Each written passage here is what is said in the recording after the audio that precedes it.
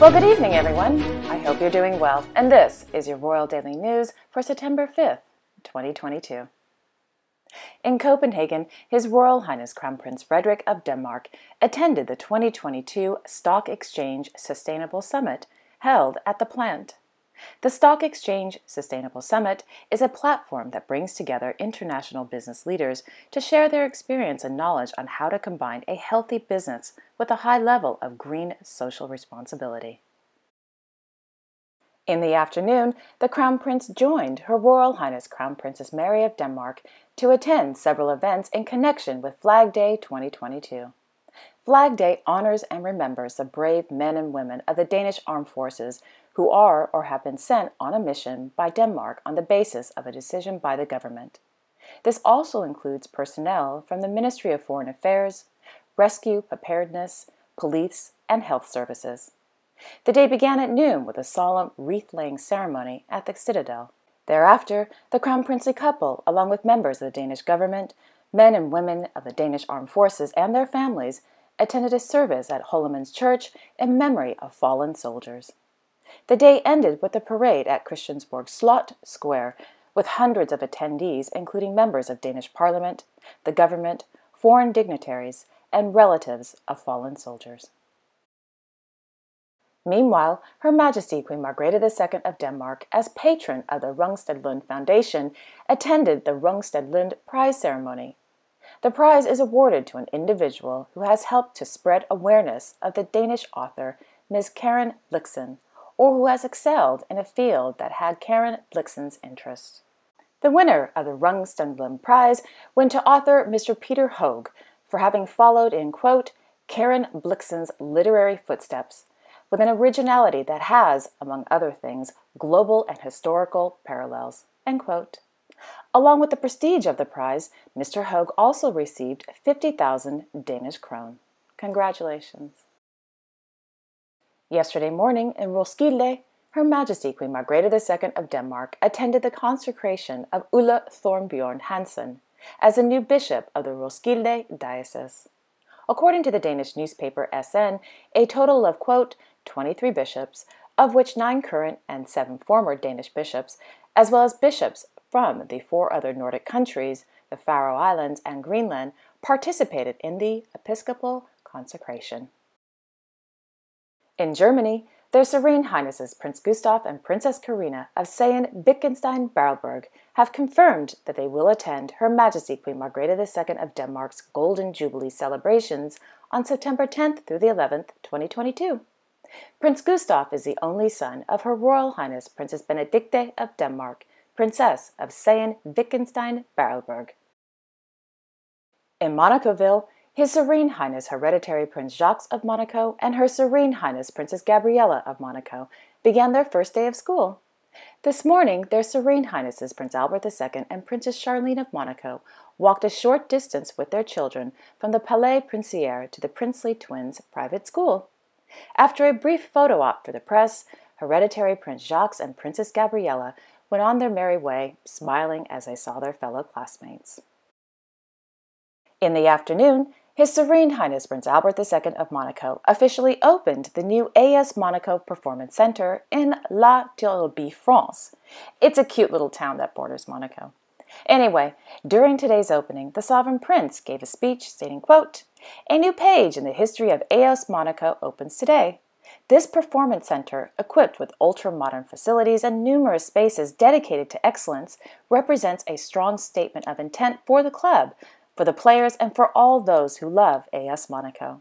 Congratulations to Mr. Dimitri and all the players of the club on the success of this project, which will allow our club to continue to progress and reach for the stars.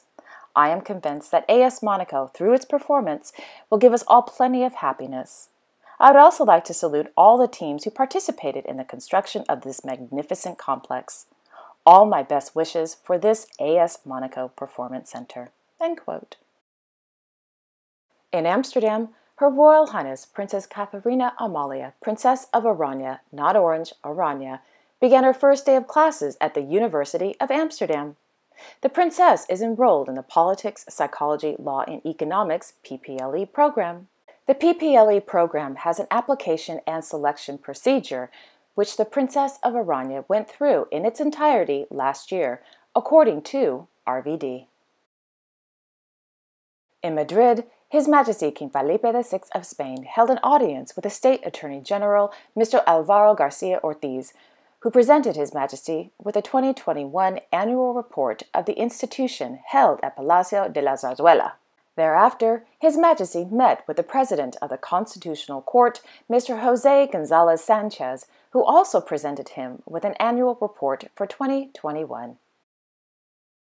In Jeddah, His Majesty King Abdullah II of Jordan, as the Supreme Commander of the Jordan Armed Forces Arab Army, inaugurated the Latrun Military Hospital. After the inauguration, His Majesty, accompanied by the Chairman of the Joint Chiefs of Staff, Major General Youssef Hannetti, was informed of the hospital's capacities and the Royal Medical Services development plans.